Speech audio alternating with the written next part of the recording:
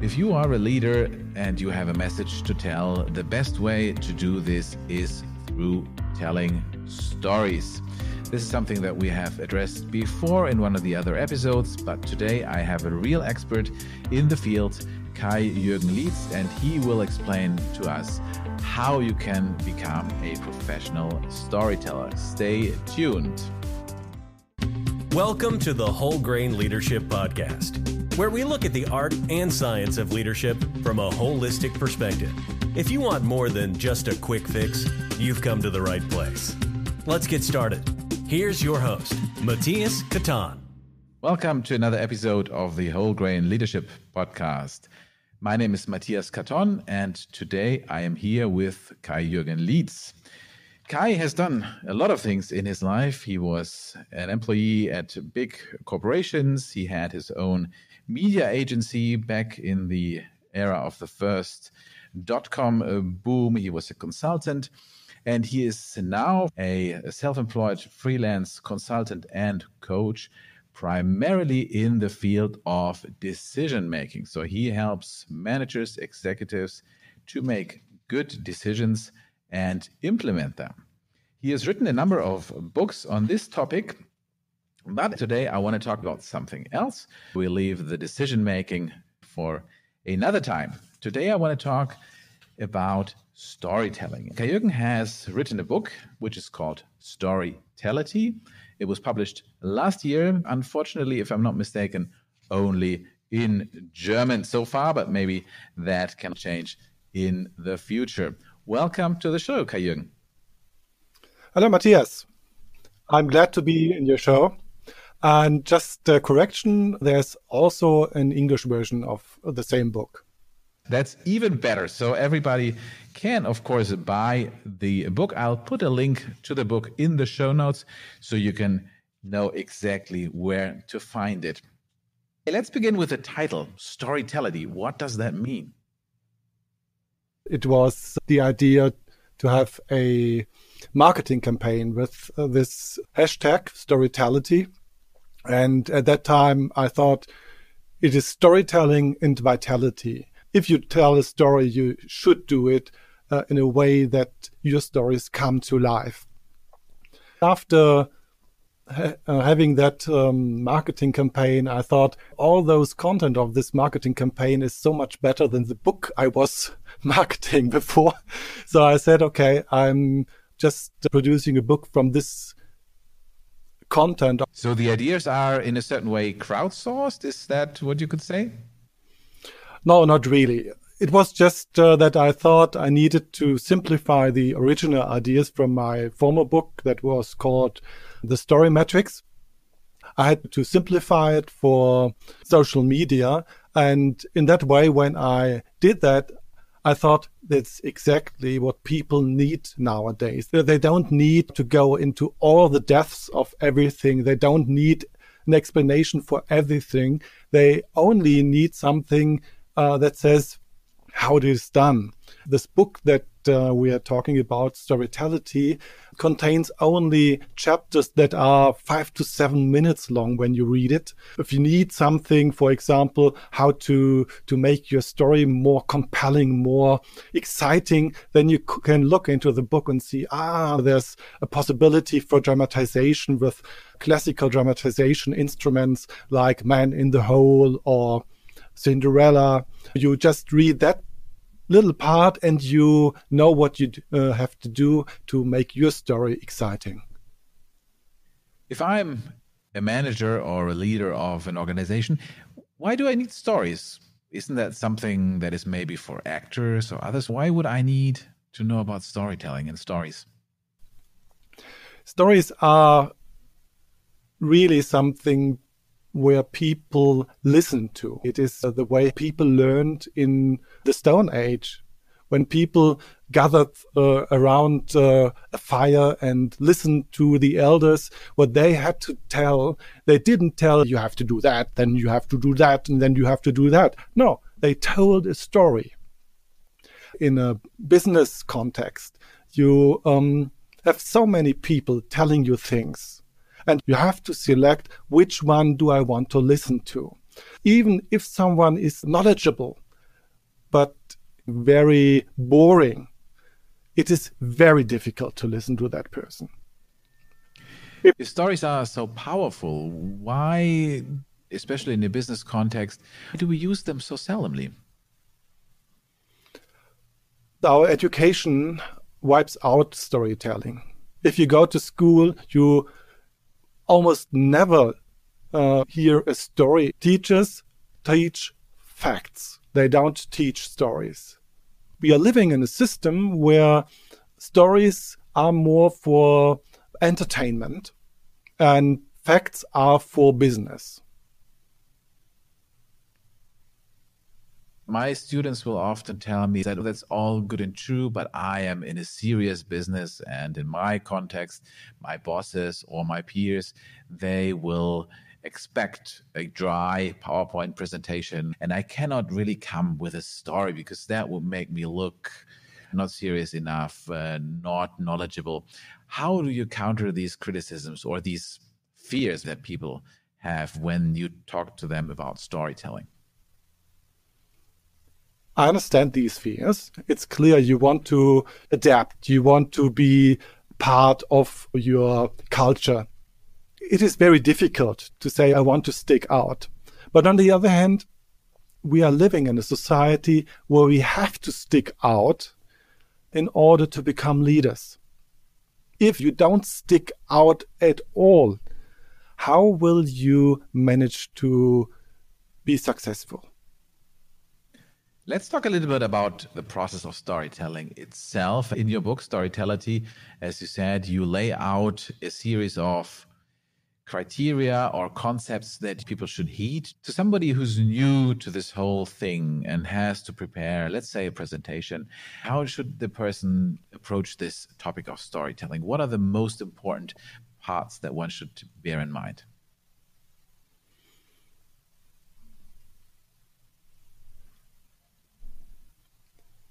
A story is always something that you experience yourself. Everything in your life is a story. There is a certain logic to every story. A story is never told as it is experienced.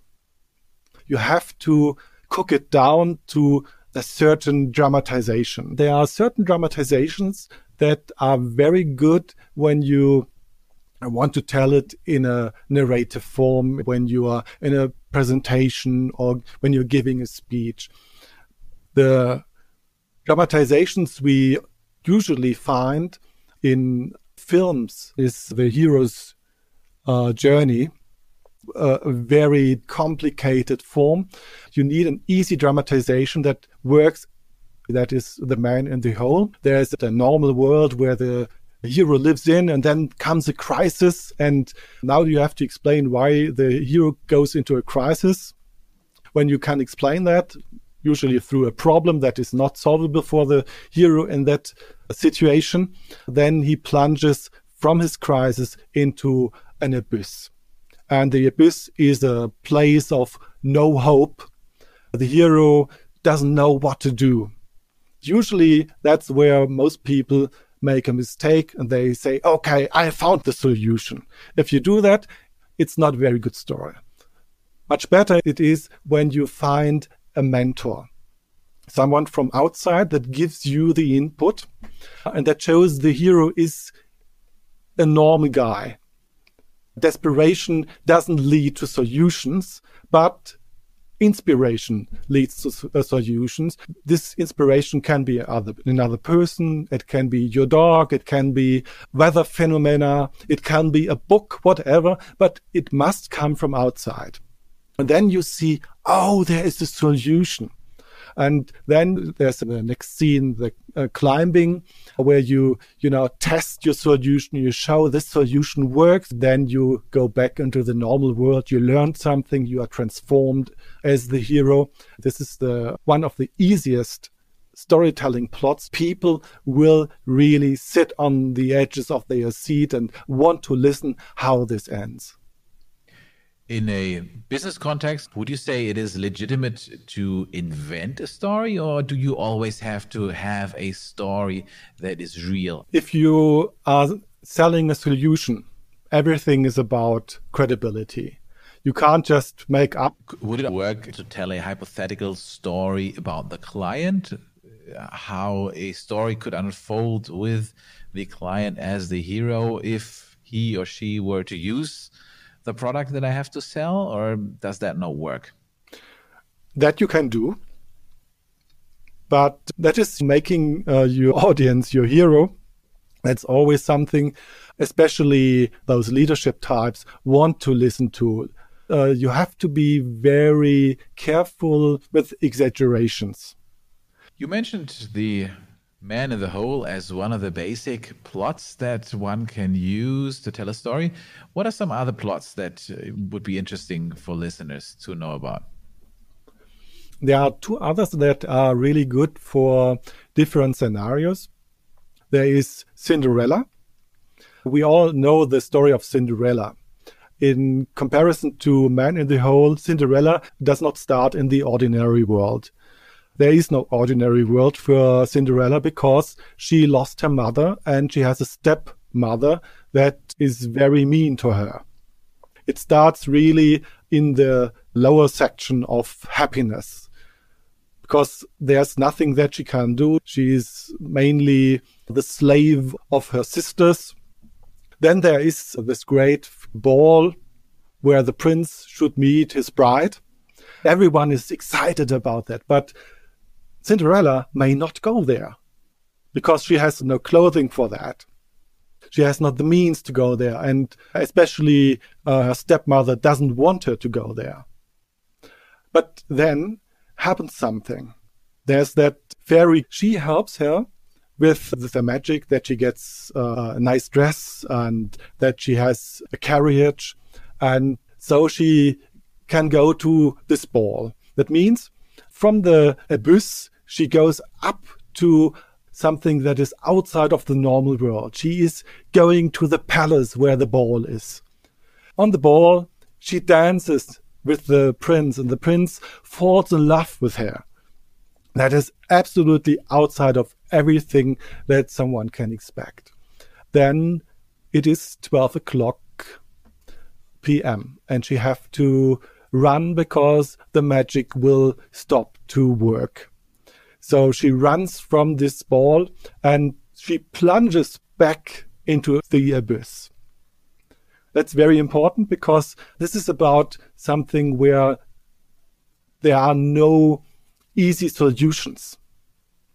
This is a nice story that we can believe in because nothing ever works out immediately. Then this dramatization really works out very well. For example, you might know the World Championship speech from Dhananjaya Hettiarachchi. I see something. Yes. Mm-hmm. I see something. It's one of the best speeches I know, and it is one of the best examples of a Cinderella dramatization I know. I'll link to in the show notes for listeners to watch for themselves, but maybe you can give them an idea. What's the purpose or what's the key message that he uses to make it become a bit clear? Because I think most of us will probably know Cinderella, but we're not so sure maybe how we could apply this to a normal nowadays life situation in business or somewhere else. For example, you are telling about the development of your product. And you tell your customer, yes, we thought we had the solution and we started with no product at all. Nobody believed in us. But we said, we will find the solution that we need. And then you worked on it and then you found someone who really helped you and you thought, yeah, that's it is. Unfortunately, after a situation where you thought, yeah, that worked out very well, you find yourself again in growing troubles.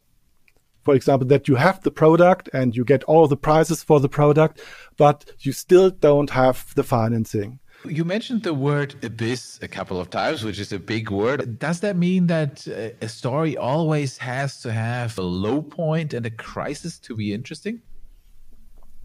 Usually, yes, because you find those stories where everything is positive and everything is nice only in children's books. because children don't want to have too much excitement. But from a certain age, this is boring. If everything is totally fine, you often listen to those stories when someone tells his own success story, and he never tells anything bad that would have happened to him. No mistakes he did. Everything was just one street up. Then you say at a certain point, okay, and why should I listen to that? Yeah, it's boring. It's also a bit unrealistic, probably. Yeah, it's unrealistic. Everyone knows. We always have challenges. Every day there is not a day without a challenge. So a good story needs a low point and a crisis, which is the point where the hero overcomes this obstacle. Would you say that every story also needs a happy end, or would you also use a story without one? It depends. Those bis and bliss points, this is about contrast. You want to have a lot of contrast because otherwise people won't see the differences because it's only words. The better you are in making contrasts, people are able to understand what you want to convey. So that the happy end depends what you want to achieve. If you want to warn people, for example, you want your people to accept change. It might be a good idea to tell a story about change that didn't happen and with a negative outcome. But then you have to find at the end the contrast for it and say, okay, this is the bad story. Now I tell you the good story, what we will do. So there would still be some kind of a happy end Yes. as an outcome to the story, basically. Yes, you never leave an audience on a sad note. You want people to do something, and sadness just makes people sad. The second most common objection that people voice when I talk to them about storytelling is, I don't have any stories to tell. I don't know any stories. What do you do?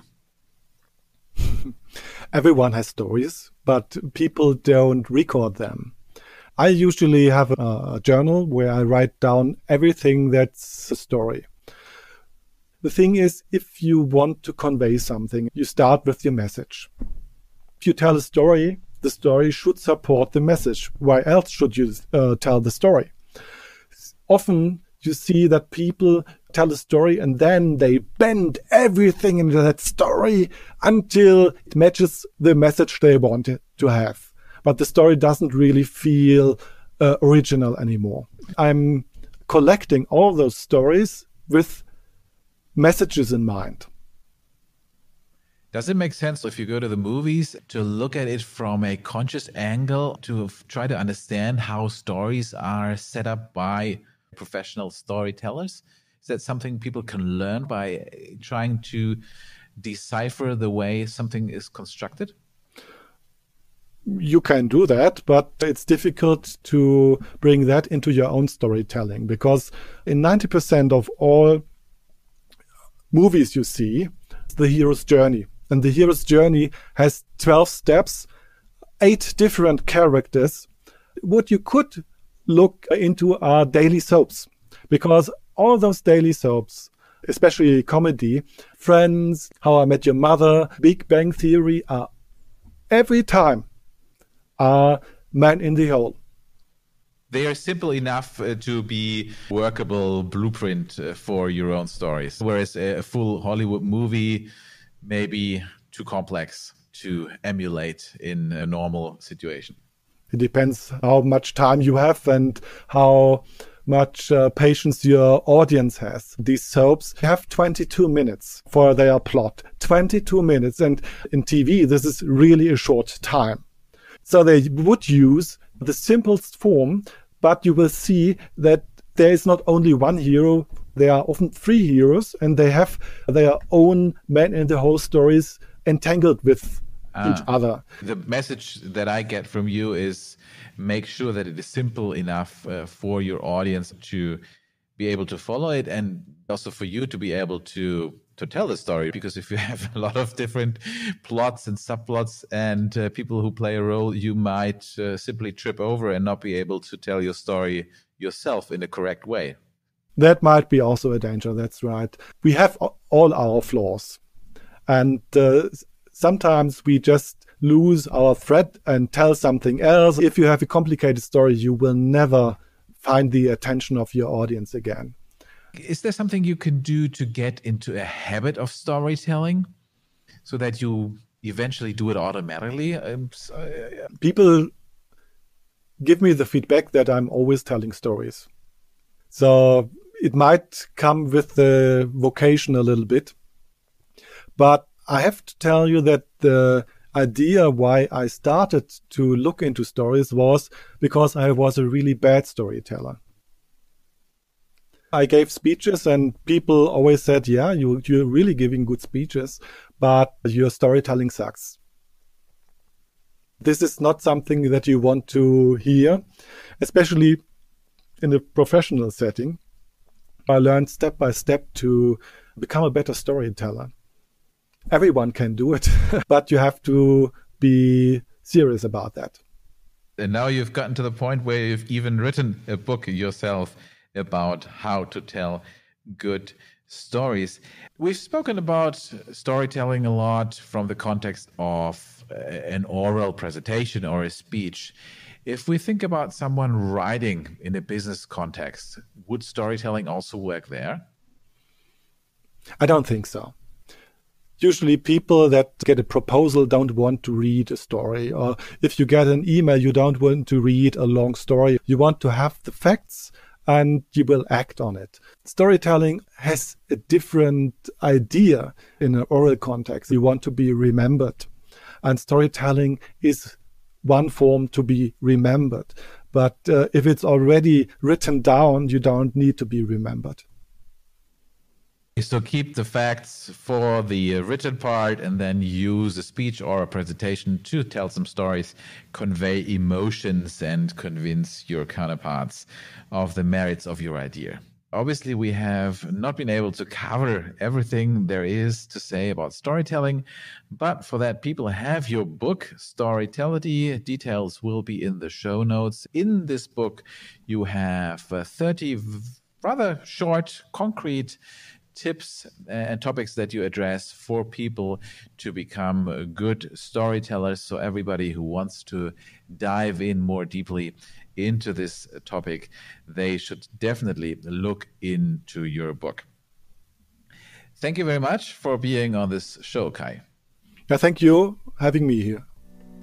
That was another episode of the Whole Grain Leadership Podcast. If you liked the show, make sure you subscribe to it on Apple Podcasts, Stitcher, Spotify, Google Podcasts, or whatever your favorite podcasting platform may be. Of course, I would also be delighted if you would leave a review or rate it there. And you can also go to our website at www.wholegrainleadership.com to check out the show notes of this episode. That's it for today. Thanks for listening.